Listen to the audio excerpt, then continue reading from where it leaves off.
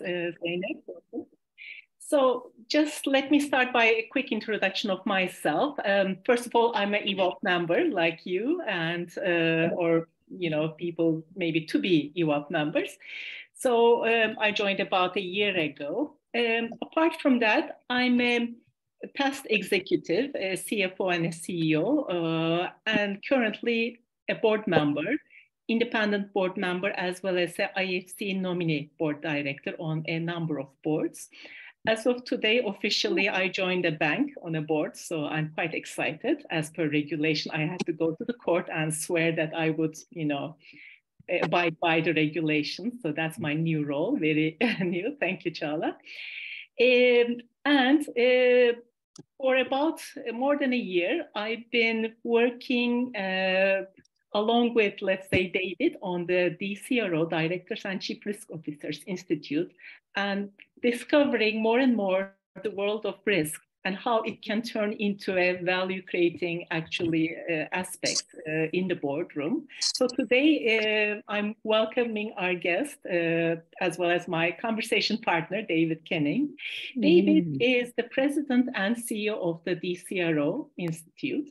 He's an award-winning author of the Governance Reimagined, Organizational Design, Risk and Value Creation, as well as the Board Members' Guide to Risk book.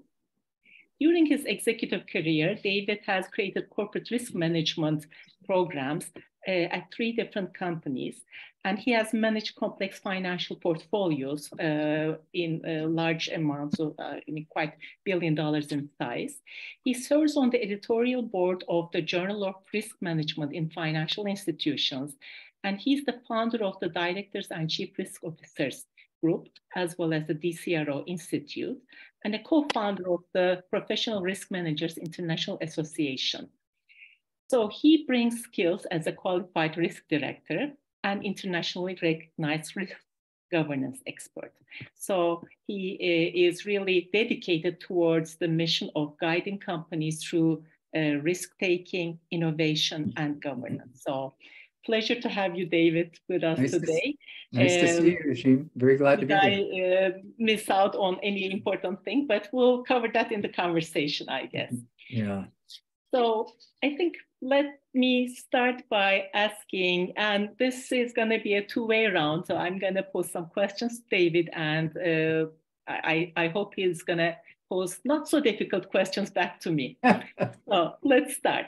So David, tell us about when, why, and how you decided to form the DCRO, the Directors and Chief Risk Officers Group, and how was the journey? Just take us through a little bit the why, maybe, to start, and the how. Yeah, I will do my best to give the elevator speech, but what I've said to some people is that this elevator tends to go up and down a few times, so I will try to shorten the ride. But first off, I want to say thank you for inviting me to be here. Yeşim, you and I met face-to-face last summer, and we had the chance to talk about these things together. And since then, I've really enjoyed getting to know you and seeing your work. And I don't think that at that time you knew of the conversations I was having with EWOB on the side about trying to do some things together. So it was a very happy instance when we discovered that connecting point. So I'm glad to be here. I love groups like this. I'm very happy that we can try and share some ideas and get into conversation. Hopefully we find some ways to work together. So getting to your question, part of it is in the background that you described. So in the first half of my career, I was an active risk manager. I was leading risk management programs at a few different companies, and I was also a volunteer for a professional association of risk managers that had a governance scandal. And it was one of those things, like most governance scandals, that gets discovered through a small issue that someone is uncomfortable with, and you dig and you dig and you find there's a much, much bigger issue there. And what happened in that case was that we were all volunteers for this group. I mean, it was a global group. I ran chapters for them in Chicago and Minneapolis in the States for the Midwest region. We tried our best to fix that governance issue, and we weren't able to. And so a number of us decided to launch a program or launch this association called PRIMIA, which is the Professional Risk Managers International Association. It was a group that was never supposed to be. But what happened was people around the world noticed that this was something they wanted to be a part of. It was a collaboration. It was very focused on helping advance the risk profession as a nonprofit. And I wound up being pulled away from my risk role. When I told the company I was asked to run this organization, I told them it would probably take about 8 months to get it in place and get things started. And it wound up taking 6 or 7 years. And so it was actually a wonderful experience because I was meeting with people all over the world. But about 2007, I felt that I could finally hand this over to the people we'd put in place. And the first thing I did after I was done with that was to do a program with a guy named Michael Keener. Michael is on the faculty at Columbia Business School and also a board member of a publicly traded company in the States. And we asked the very simple question, do boards understand risk? This is 2007. You know what came after that in the global financial crisis. So you know the answer we got was no. So when we got that answer, I decided to launch this group. And literally it was a group on LinkedIn called the Directors and Chief Risk Officers Group. So DCRO, Directors and Chief Risk Officers. And our goal was to try and connect board members with their risk infrastructure so that they could each understand each other better. Back when we launched this, there were maybe 200 or 300 chief risk officers in the world. So it was still a fairly new profession, mostly in finance and energy. But our efforts were to collaborate, meet, share best practices, help each other through the financial crisis. We issued guiding principles documents, and then we defined something called a qualified risk director to serve on boards. And a qualified risk director is somebody who's like a qualified financial expert on an audit committee, but has this special understanding of risk. So the elevator hopefully now is going to its last ride on the building. When we reached the when we reached the pandemic, we had moved from a state where no one was really talking about boards and risk to a place where everyone was talking about boards and risk. And so I reached out to the group members and said, is there any need for us anymore? Is there any reason we do this? Because look, the world's talking about boards and risk. And the answer that came back was we needed to put some formal education together to help people understand risk in a very different way, a way tied to what boards try to do, what organizations try to do, very goal-based, outcome-based understanding of risk.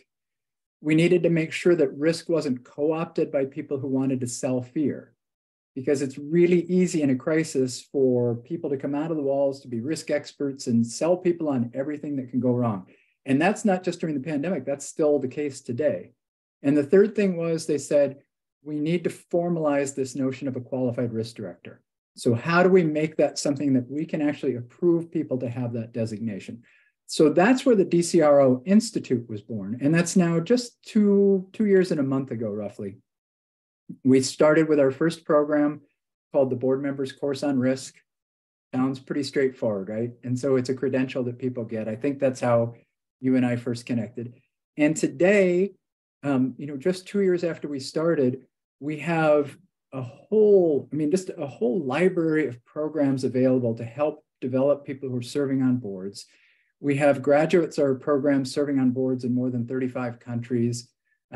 We mentioned IFC. We had a really nice partnership with the IFC last summer that brought a number of their nominee directors into our programs. We have partnerships with all sorts of associations around the world. And it feels like we've got a nice momentum building in service of this idea that organizations exist to take risk to fulfill their mission. So how do we help? We're peer collaboration. We're board members, C-suite executives, all teaching each other. And one of the great things for me is that we already have people enrolled in our learning platform from over 95 countries. And that tells me that we're getting this global reach that we're trying to establish by bringing in ideas from all around the world and sharing best practices all around the world. So again, I'm sorry that elevator ride gets a little bit long, Yep. but you have to understand that what brought us here was a need, and that need still exists. And that's what we're trying to help address. Excellent. And actually, I'm going to give the group a kind of a tip into how you do the job, because when I met you, and it's networking. It's what EWOB is also, it's using the huge power of connecting people who have a common objective or need, as you said. And that's a little bit similar to EWOB in the way I see it. I mean, we are also a network, and as Edrich says, always says, I mean, network is connection and doing work. So you bring us together to do work towards that mission. And indeed, I'm amazed by how many people you speak to in a day. I mean, you speak to people from Asia, US, Europe, so you're all over connecting people around this need. Is that a kind of also hobby for you or work? How do you see it personally? It's what I love. It's really what I love about this. You know, in the typical day, as you said, I'm speaking to people on 2 or 3 continents.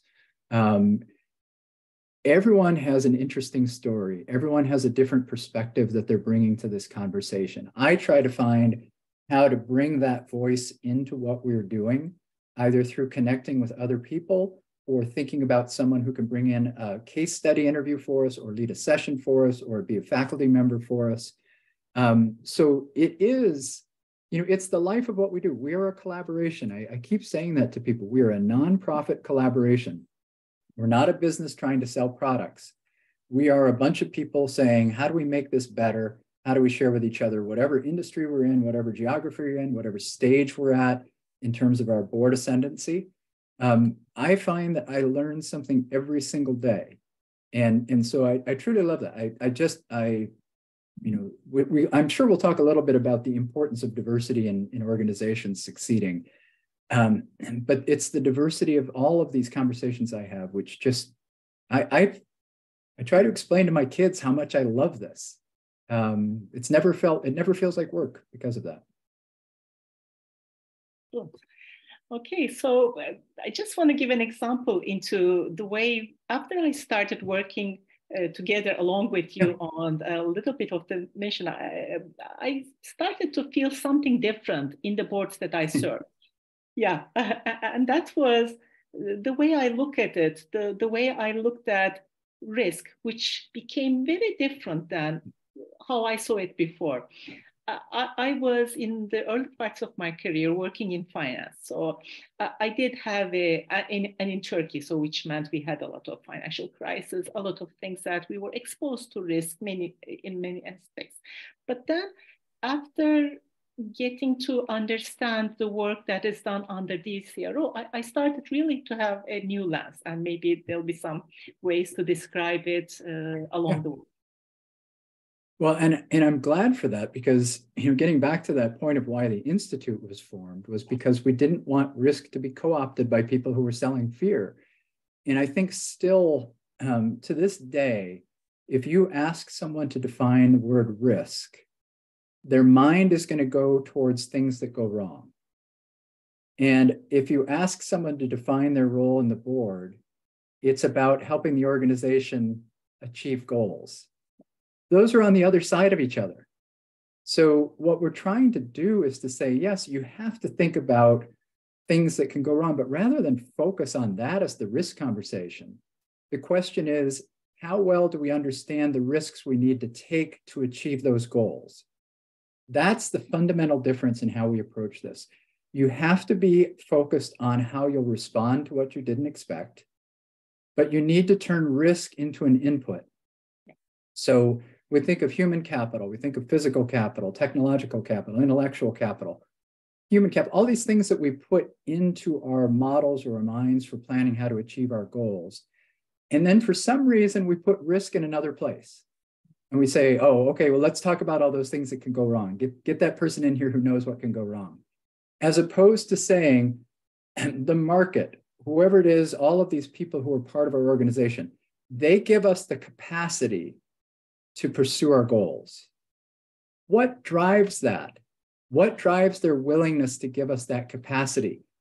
That's what a risk is. Risk is the ability to take risk, the ability to pursue these things. And so a healthy board discussion, and maybe we'll talk about this later too, a healthy board discussion around risk is one that says, do we understand the cost of risk, the price of risk? How are we charging for it? How is it that we're incorporating that in our strategic decisions? And, you know, Yeşim, I would love, because you and I have talked a little bit about this too, I would love to hear from you when you think about this now in the new way. You're on a couple of different types of boards, different organizations. So for them, their strategic goals are different. The regulations they face are different. The kinds of expectations they have are different. I'd love to hear from you, how does this change depending on what board you're on? When you say you take this new lens in, what's the way in which you implement it?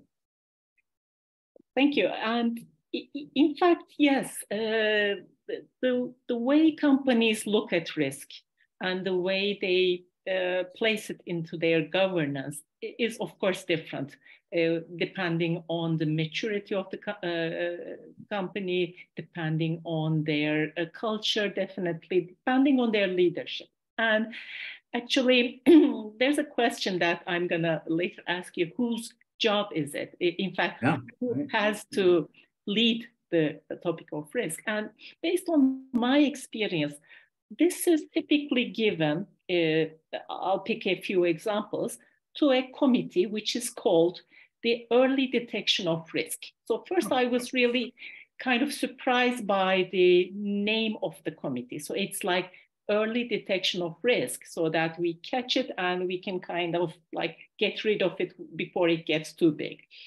Actually, there's a nice thing about early detection, which is being proactive. So you actually see the risk, or let's call it the uncertainty, the thing that can go, have a, it can go the good way or the bad way. So it's about uncertainty, actually. It's not necessarily bad, but it has a uncertainty element. So this early detection I found was useful from a proactive standpoint, but it was indeed really limiting to a too narrow jargon, too narrow kind of library. And actually, I was speaking, and Hagen knows, on a board diploma program. So I asked people, how would you define risk in terms of, if you were to give a definition, how would you act on that risk? And just give me some categories of risk. So what does risk categories? And obviously, the first things that come are financial risk, operational risk, and maybe climate, cyber, geopolitical. Of course, those are all our top of mind, but there are also other risks that we don't talk about, like some of the intangibles, some reputation risk. Of course, ESG is there, but are we talking enough about technology, not in the technical sense, but also in the strategic sense? So back to the question, the thing that I started having a new lens was expanding the existing definitions of risk that existed in the boardroom, in the committees specifically, and trying to bring that discussion from the committees to the boardroom. Because what was happening was that the committee would handle the risk discussion, get it over with, and then don't carry it back to the boardroom. I'll stop there. Maybe you have a question. No, I think that's not uncommon, right? You think it's been dealt with by the committee. Can I go back to this early detection of risk committee? Because I've not heard something named that before, but I think I know something similar. Is that a board committee or is that an executive committee? It's a board committee.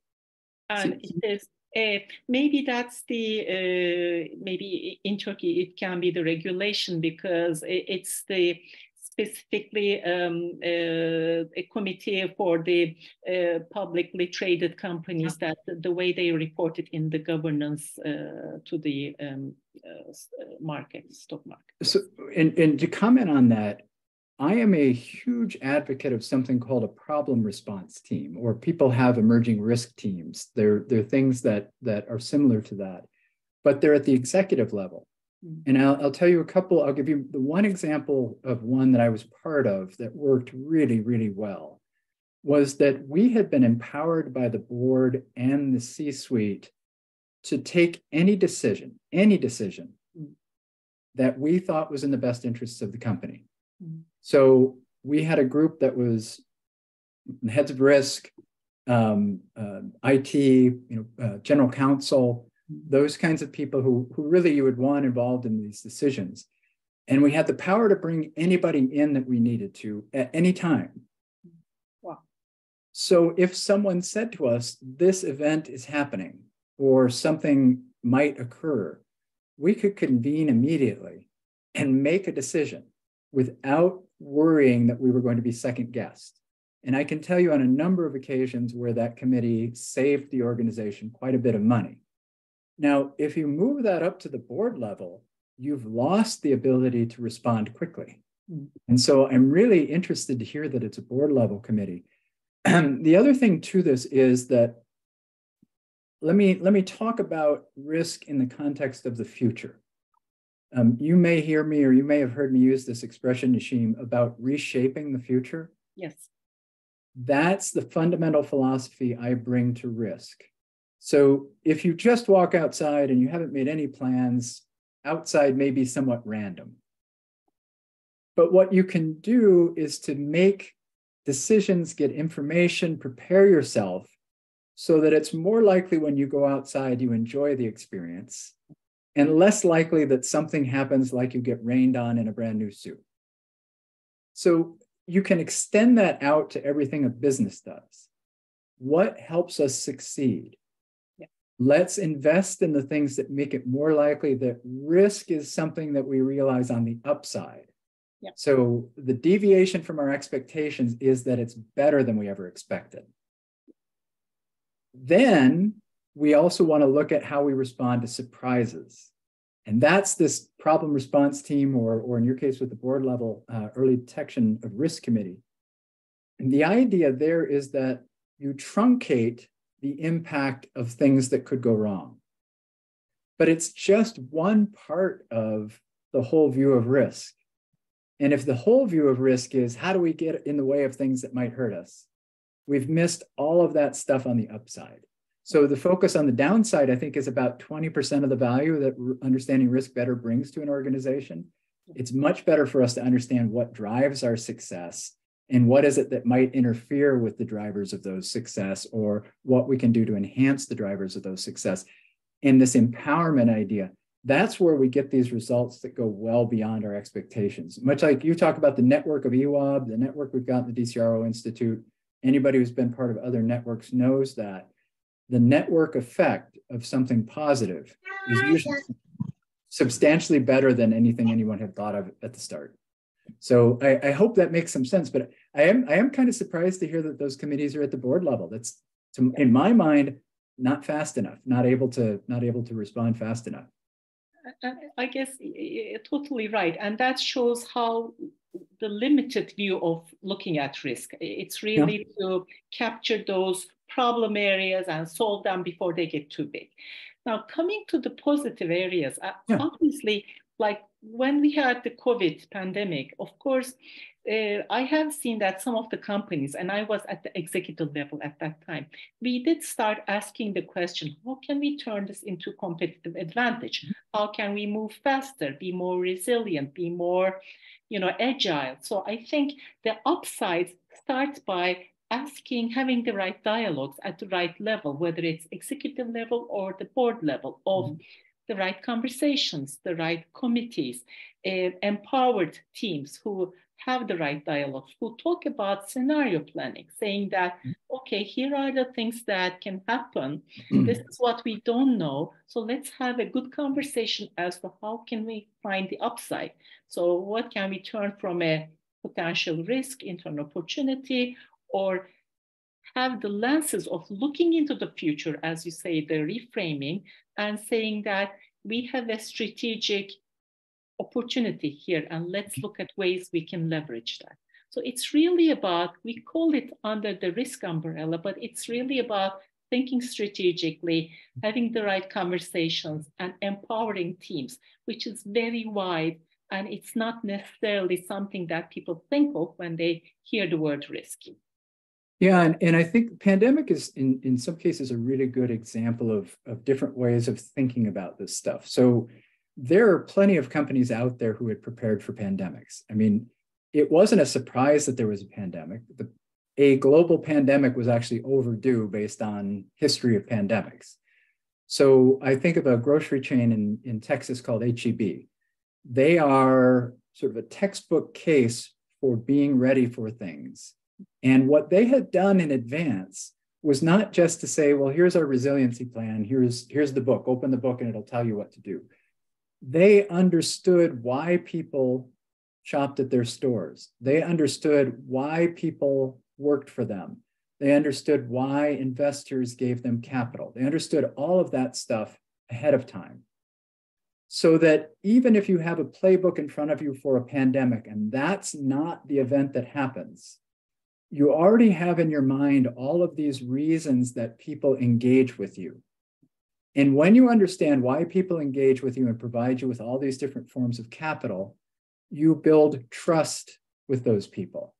And when you recognize that risk and dealing with risk is about enhancing trust and at a minimum maintaining trust, then the discussion about being ready is an easy one, because you say, all right, how are we going to handle anything that might damage trust people have in us as capital providers in all of their different forms? So in the pandemic, when boards were saying, what do we do now?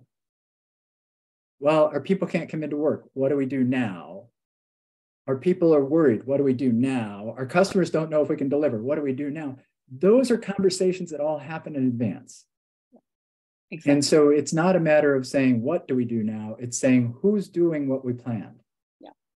And so I think there's a big argument in favor of focusing on what gives you the capital to pursue your goals. And that's taking the discussion out of you. So for example, Yeşim, let's say you and I were in a boardroom and we were both talking about the quote, risk appetite of the company. Each of us is going to be expressing our own personal belief. When the real conversation is, what is it that everybody provides us with capital values? That's the risk appetite I care most about. Yeah. And that's how you can respond. So, let's maybe think about this with us. You're in your board roles again. You look at everything that's out there right now, whether, I think you mentioned the geopolitics, technology. Chat GPT is one of these things that has just blown people away, but people I know who know what's coming say that's just minor compared to what you're going to see in the next year. All of these things that are in motion. So the expression is what? Volatile, uncertain. Yeah. It's VUCA, whatever the VUCA stands for. Yes, complexity, ambiguity. Complex and ambiguous. Yeah. So what do you do in a boardroom to talk about looking at something that is so difficult to see forward on? Yeah. So many parts interacting with each other. The first thing is to make room for those conversations. Really, it's difficult when you're living through short-term pressures. Like in Turkey, we have the elections upcoming. It occupies your full mind. So the number one thing is to make space for the discussion, whether it's time, an empty, piece of empty screen or whatever. And the right audience. The audience and the listening. So definitely it has to be moderated. It has to be, the right questions need to be posed, and it has to be, in the culture. I think it starts with building the culture of having the right conversations. The other thing is, we talked about scenario planning. We have to talk scenarios, and we have to, say what if.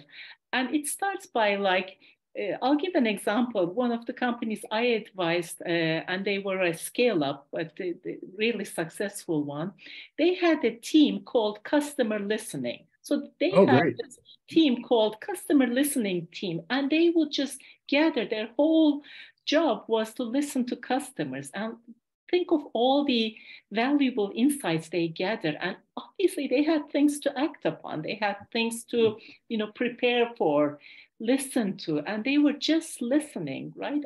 One of the difficult things we know about feedback is we all get defensive, like we hear. It happens in the boardroom. The management is sharing, let's say, something, they present their financials, and then they have many reasons why things have gone the way it has. But are we really listening, hearing, and doing something about what we hear?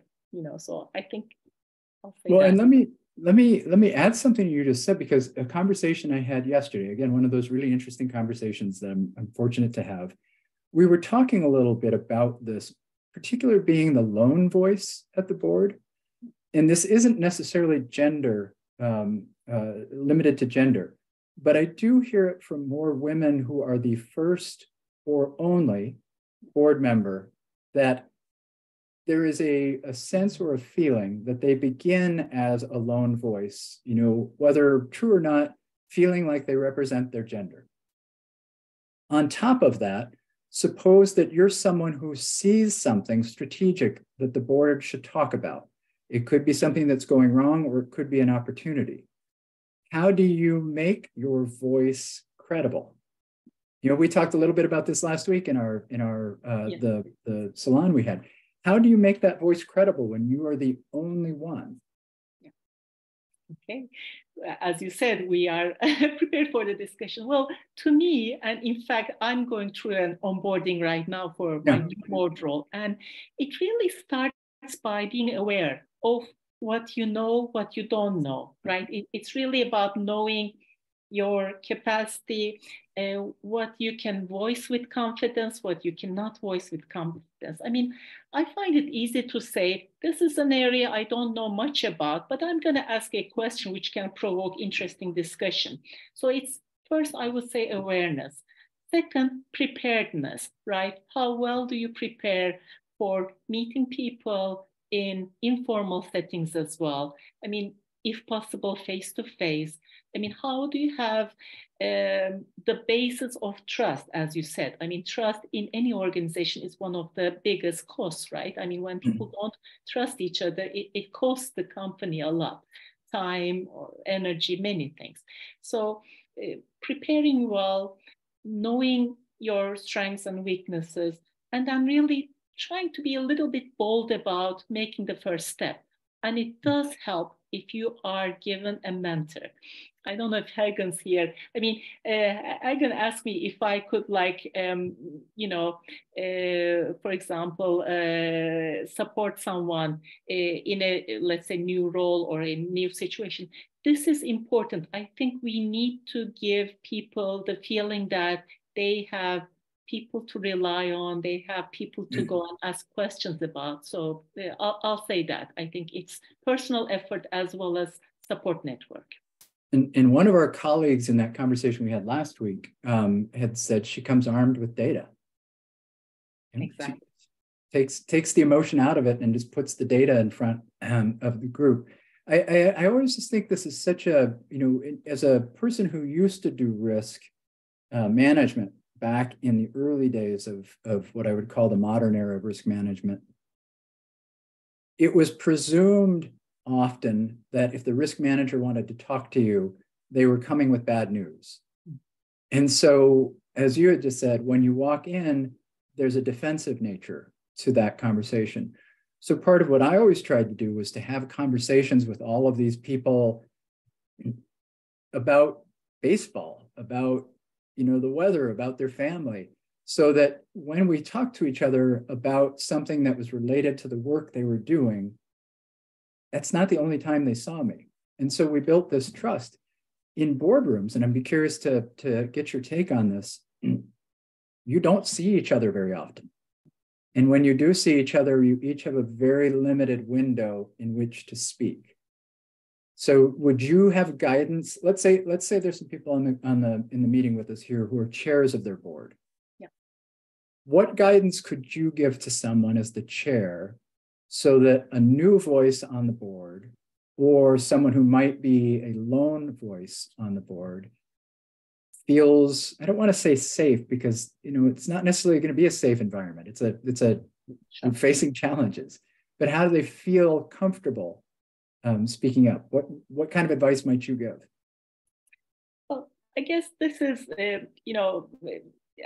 that I'm not a marketeer by, originally, but I know there's something like your unique selling point or your unique contribution. Like I would ask, definitely have a one-to-one with each board member and ask, what is the unique thing that you'd like to bring to this board? I mean, is it more on the operational side, on the strategic side, or this?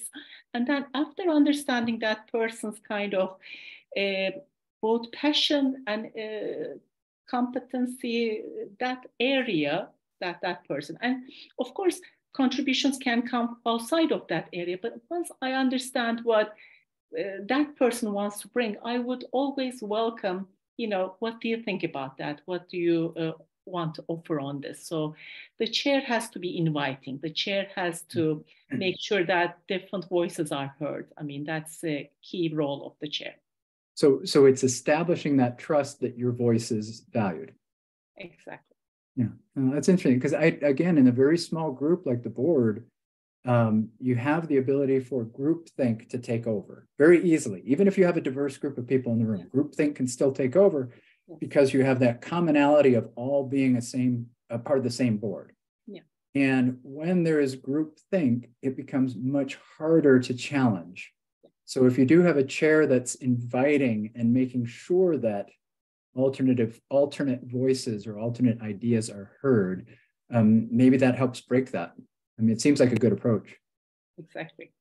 Now I'm looking at Çağla or Tamara. I think we getting close to when I can see many questions are coming. Should we, David, is that okay for you? We start inviting some questions, maybe. I mean, I could go on forever. Yeşim and I can talk for a long time. Yes, we have that practice. So.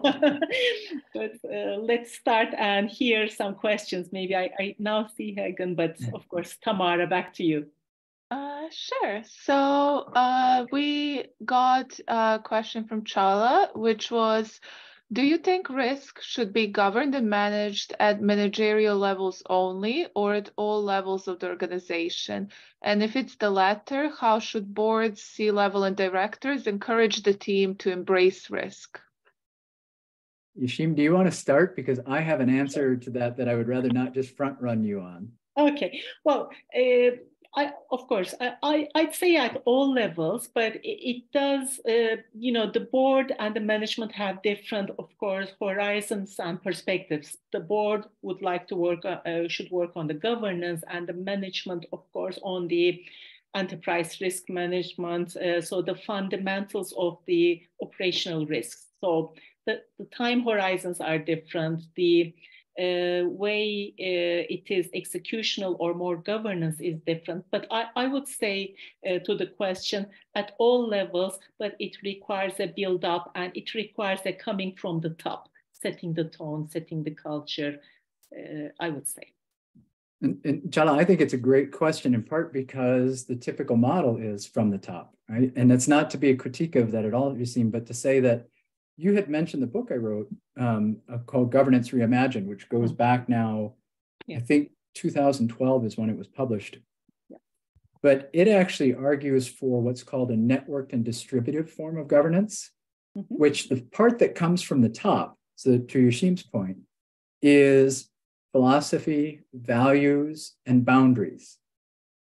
So those are established at every level of the organization.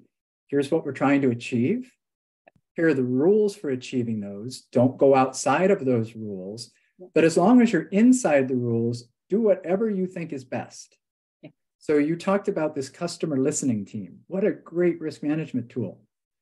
That's pushing risk management, which is the risk that you lose the capital that your customers bring to you, closest to the source of risk as you can. And I advocate strongly for that, to say, the further you can push risk management to the source of the risk, the better that risk management is going to be. The more it's owned by the people who are responsible for interacting with all of these capital providers, the better it's going to be. And then you have an infrastructure in place that makes sure it's paying attention to that it's staying within those boundaries, that it's actually focused on the goals that the board has set.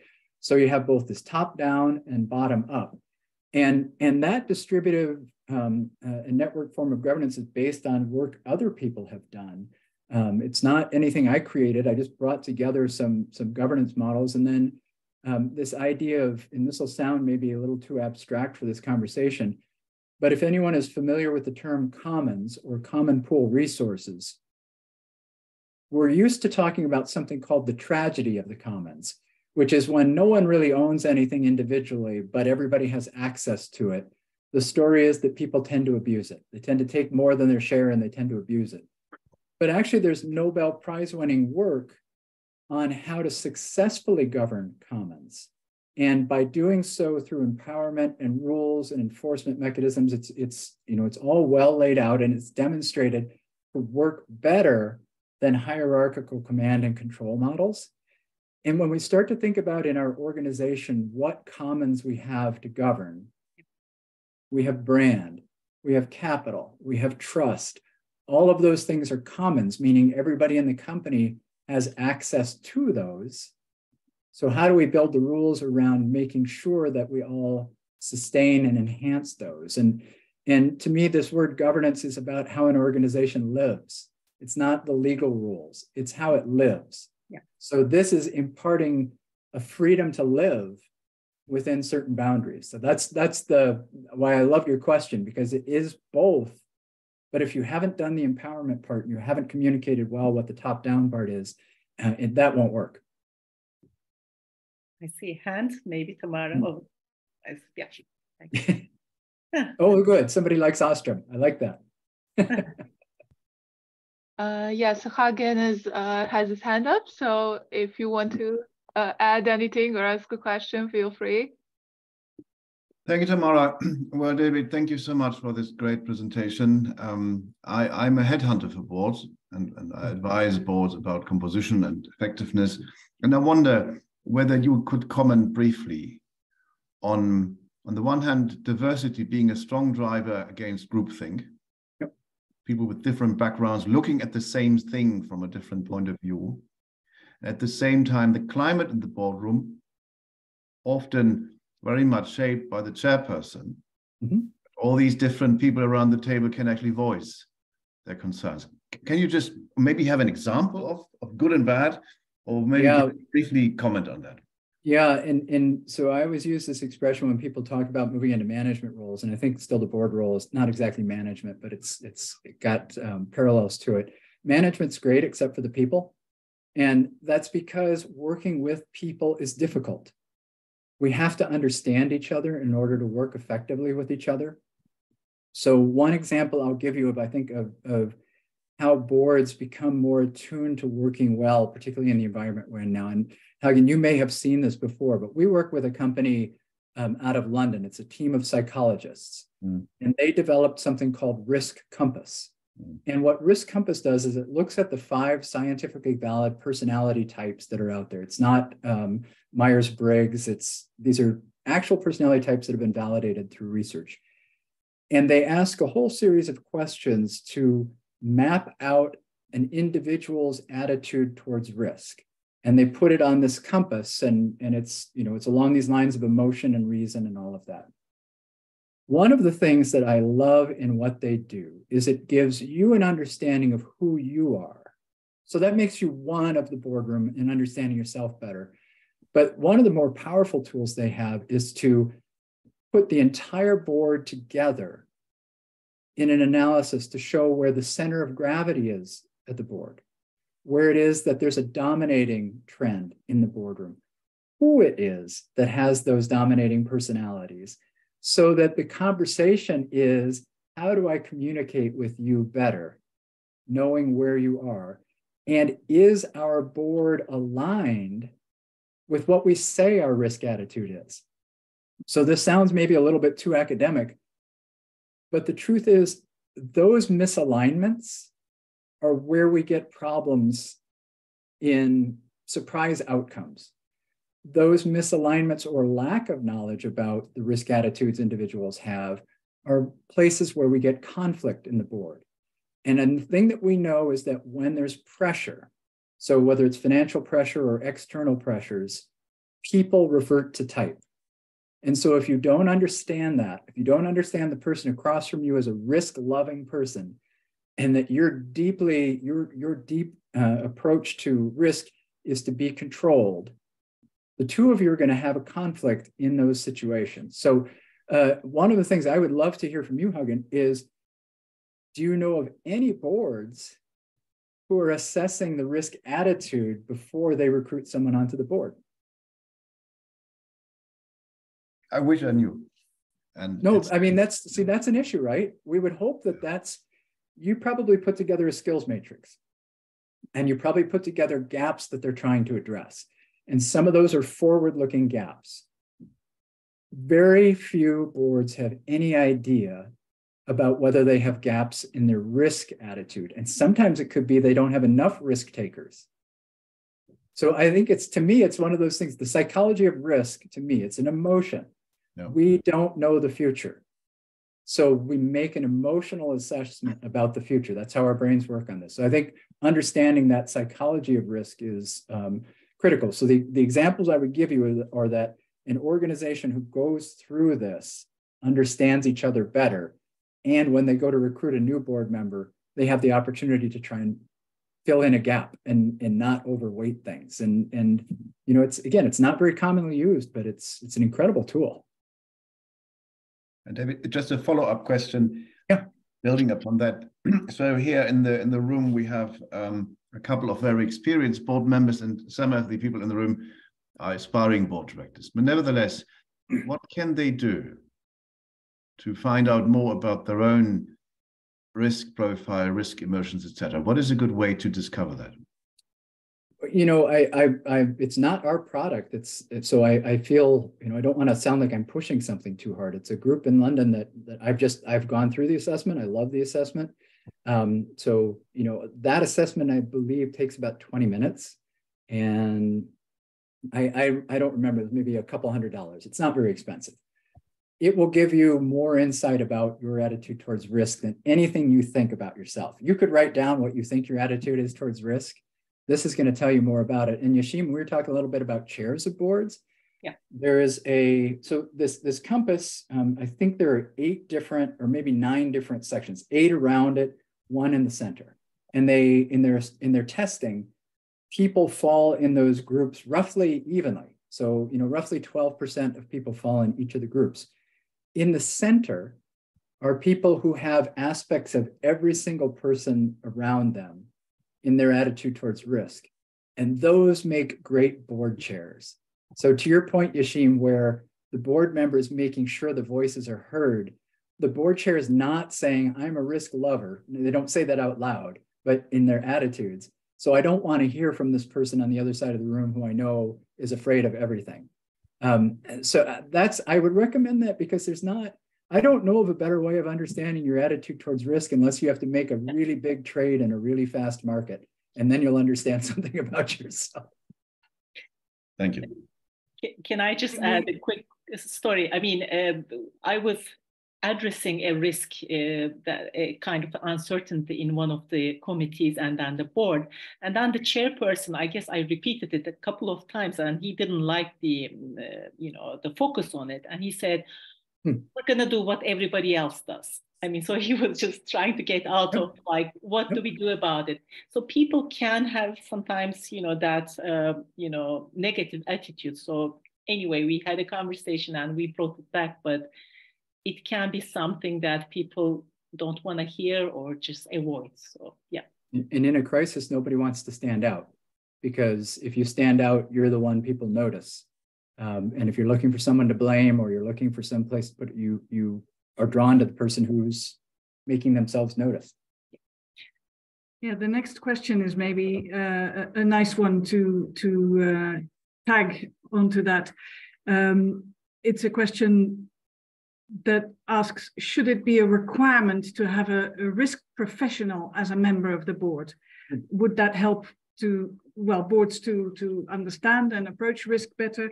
And maybe, as you say, David, nobody wants to stand out, but if it's your task to keep an eye on the risk, then it's okay to stand out. Yeşim, why don't you talk about sort of that transition again from before you went through some of the risk education, and then I can circle back and add on to that. Sure. I mean, definitely expertise on risk is a really good place to start, because first it really gives you the tools, the credibility, the knowledge base that you can start providing actually the input. All my career, I had been exposed to various, risk work at the management level.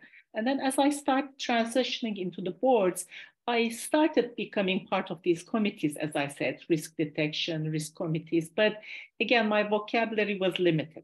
So as I took the courses that David is mentioning, I really started to see it not only as a course taught from knowledge transfer, as a knowledge transfer course, but really with live examples. That was really the nice thing about the courses, was that it was bringing expertise, case studies, the ways things can go wrong. So it was really being exposed to collective knowledge. And I'll bring that back to the networking. It's very important that for people to open their eyes into what risk is. I mean, it's really not about loss or something to run away from. It's about uncertainty, and it can go either the negative way or the positive way, and it's about you understanding how to use it strategically into the value creation. So indeed, yes, I have equip myself more on the risk side. And now I think I'm able to provide more value beyond the, let me say, traditional definition of a risk professional. And getting back to that qualified risk director that I'd mentioned, I think when we first wrote those guidelines, it was either 2016 or 2013. And two things that this is written by about 25 different chief risk officers board members. So it was, again, one of these collaborative projects. A couple things that were very strongly described in this. One of them was a qualified risk director is not simply a former chief risk officer who wants to serve on a board. So we wanted to make sure people understood we're not trying to say, put a risk manager on your board. And the other side of this was to say, you have to have almost equal, if not more importantly, a breadth and depth of business experience in order to become a qualified risk director. So we evaluate people across 4 different categories. Acumen of business, and that's business P&L responsibility, years of experience, seniority, risk acumen. So do you have an understanding of risk in the context that we're talking about? Have you had a responsibility for a risk portfolio? Leadership. What do other people say about you? Have you been invited to do things that are leadership focused? Education. What is your background? What have you done to further yourself in terms of your education? You can't become a qualified risk director. And by the way, Yeşim is one. You can't become a qualified risk director without having strength in all 4 of those areas. So that's how we tried to say bringing this risk knowledge to the board is not just a graduation program or an elevation program for chief risk officers. And the other thing related to this sticking out or having your head sticking up above others, we also made it very clear in there that there has to be a safe harbor for someone who has this qualified risk director designation. No one person can insulate an organization against things going wrong.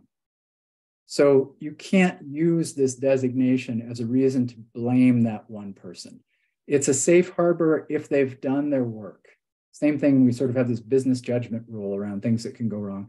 We need to have that same safe harbor of people who've been given that kind of recognition for their understanding of risk in the context of business. So I would say that in our programs, 80% or more, I'm probably actually underestimating it, are people who come to us with that deep business experience and that deep leadership experience and great education. They don't have the risk piece. And so we try to help them fill in that part so they have that well-rounded ability to bring risk into the strategic board discussions. And some of those people are former risk managers, but most of them come from a business background.